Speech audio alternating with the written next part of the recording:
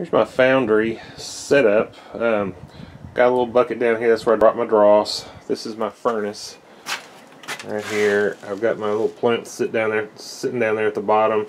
That's my blower over there that runs in,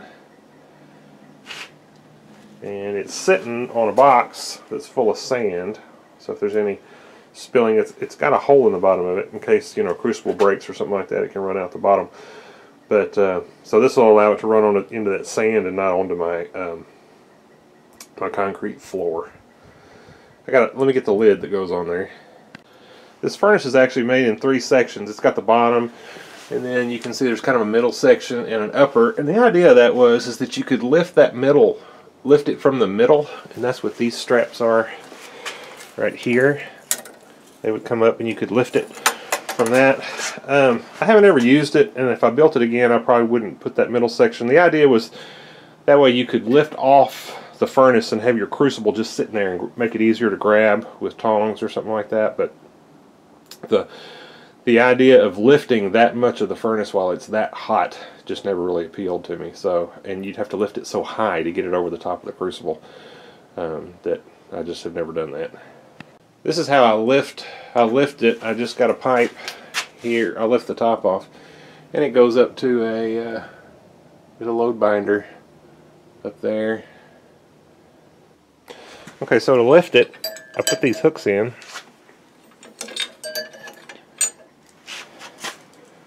And pull up on the load binder. Lock it in place, you know, like that. And then I just swivel this off to the side, so when it's open, it's like that.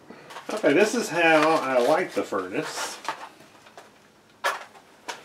Just light a match, light a little bit of newspaper.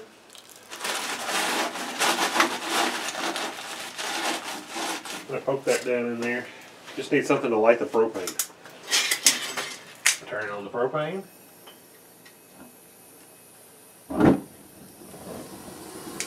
Get it flaming up to about there, and then plug in the blower.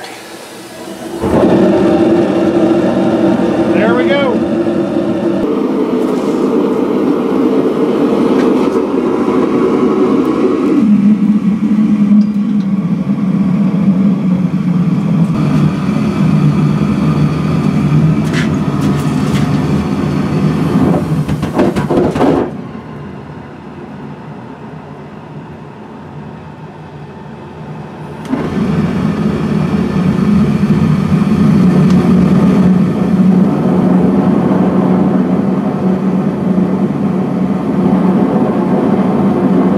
Adjust it till I get the loudest roar, and that's where I leave it until it gets really good and hot. This is the crucible we're going to use today. It's just a piece of pipe that I welded a bottom in and put some lugs on it where you can lift it.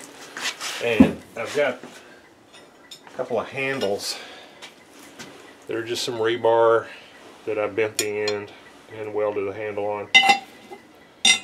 You use those to pull it up out, and then you hook another one back here to tip and pour. I've also got a couple of graphite crucibles that I bought that I can melt aluminum in, but it just doesn't melt near as much as this, and I'm planning on pouring a lot today. I'm getting some packets ready for to put in the melted aluminum. You've got to degas it before you pour it, and flux it while you're heating it in right before you pour it, to keep the dross out and to makes it more liquid, and supposedly, and it also protects the melt from oxygen getting into it quite a bit. The degas knocks the bubbles out so that when you pour it, it doesn't, your pour doesn't have a bunch of bubbles in it. And what I'm doing is I'm just taking about a teaspoon of this degasser, and I'm bundling it up in some packets of aluminum foil, which I can just push down to the bottom and stir in. Now the flux, they say, takes a ½ pound to a pound per surface area, per square foot surface area of your melt. I don't know how much surface area I have, and I've never used quite that much, so I'm just going to do a heaping spoon. And this is some stuff I got from a company that's out of business now, but you can get basically the same thing at Budget Casting Supply. There's also things you can use that you can get at the grocery store. This is sodium carbonate, sold as super washing fluid. It's different than sodium bicarbonate, which is baking soda. You can use this for degassing, and I just picked it up at Walmart. This is Morton light salt, also got it at Walmart. It's a combination of potassium and sodium, and you can use it for fluxing. Just use the same amounts as in the previous clips. Okay, we're going to put a spoonful of flux down there in the bottom. And then we're going to start loading in aluminum. Alright, so the aluminum that we're going to use, I've got some buckets. This is some old barbecue grill that I broke up. And then I've got a bunch of these from a project that I had. And they'll fit down in there, but I want to get a bunch of this going first, because these will melt a lot faster once I can stick them down in a puddle of wet aluminum. So I'm going to start with a bunch of this barbecue casting and kind of get it going with that.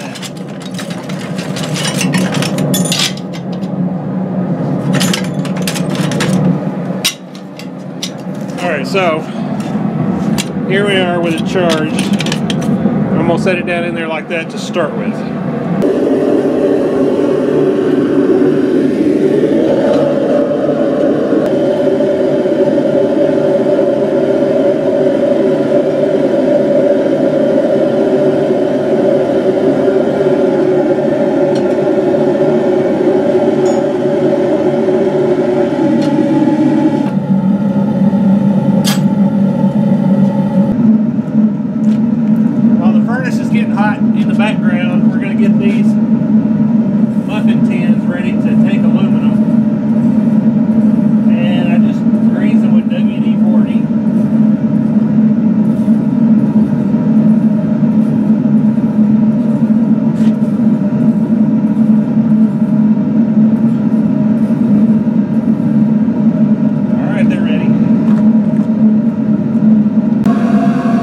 Coming up to temperature.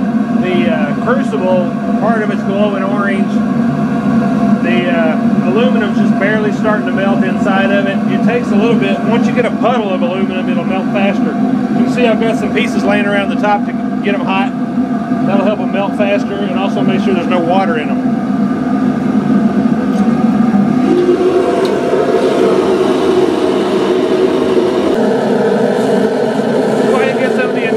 Off the top of it.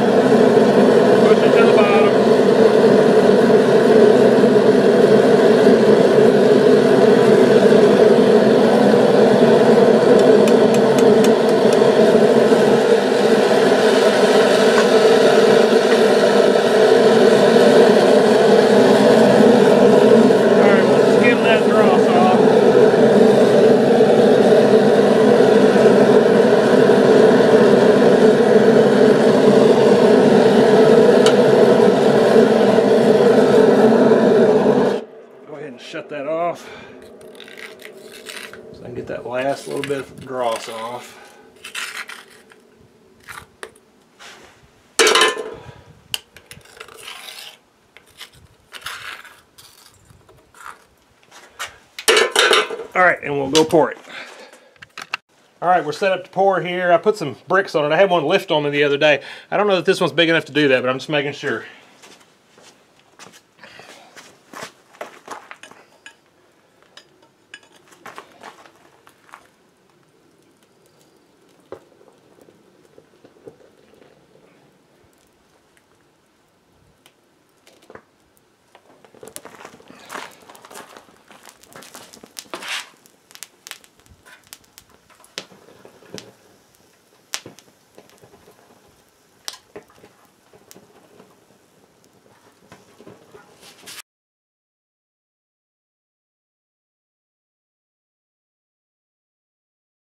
Okay, well, let it cool. Alright, this is our pour. You can see we had quite a bit of shrink in our sprue. Alright, let's break it out. This has been sitting out for, I don't know, a couple hours maybe, from the time we poured it.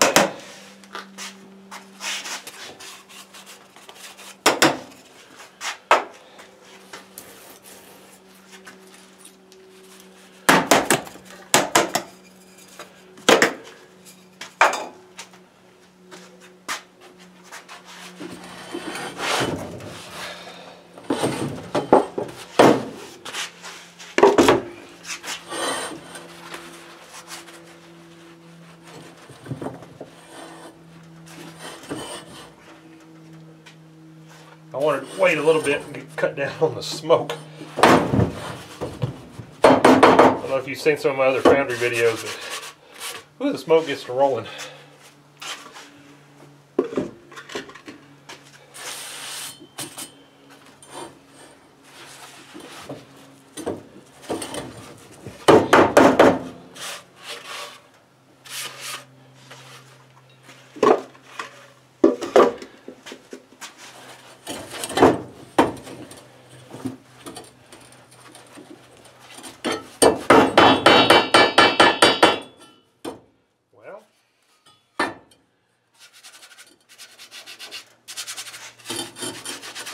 On first look, it looks really good.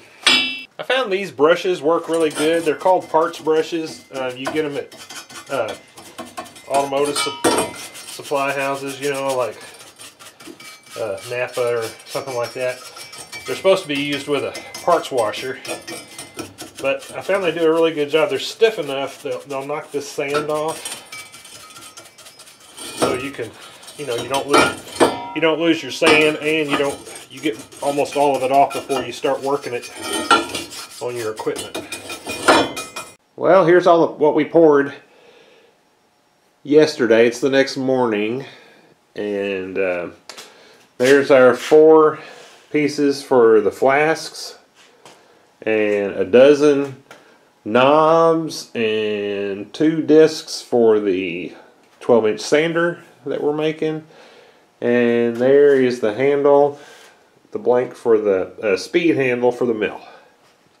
This has got all the sprues, all the gates cut off, and you can see right there. And actually on these, the knobs, and on these parts for the flasks, I was able to grab the gate with a pair of bolt cutters and nip them off, which then made it where I could set these in the bandsaw real easily and cut that off. On these, I couldn't really find a way to get a hold of them in the bandsaw, so I had to cut them off by hand.